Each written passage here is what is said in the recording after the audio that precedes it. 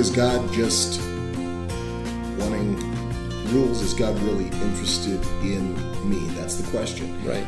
Maybe it was special for Abraham. Maybe he was all that and chips. Maybe it was, but me? Yeah. Why would God care about me? Maybe he just loved, because children of Israel, his children. Does God play favorites? Right. Oh, yeah. I mean, and what does a story that's over 3,500 to 4,000 years old have to do with me? Any of us. How does that apply? God's promise to Abraham went way beyond Abraham. That's the thing we've got to come back to. Right. It was more than, Abraham, this is for you. It said to all nations, to all people post Abraham, after Abraham. That's right.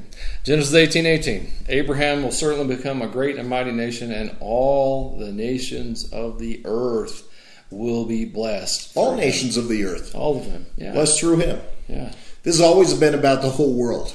Yeah. Not just one people group at one specific time in history, not just a good Bible story. This has always been about you and me. Jesus tapped on it when he said, "But to all who believed him and accepted him, he gave the right to become the children of God." Who were the children of God? The nation of Israel. But Jesus opens the door for all of us Everybody. to be the children of God.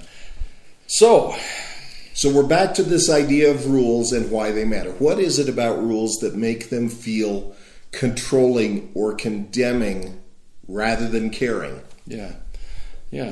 Sometimes they do feel that way. And then also the real big capper for the real capper, I guess, for your small group is: have you entered into a relationship with God through a door of faith, or have you been trying to behave your way in? And then why or why not? Those are those two models again. We're back That's to the right. idea of, are you family? Yeah. Or are you just trying to fit into the country club model that we assume has to be, when we're looking at faith from the outside in, has to be the requirements to get in the door? That's right. So have a great conversation.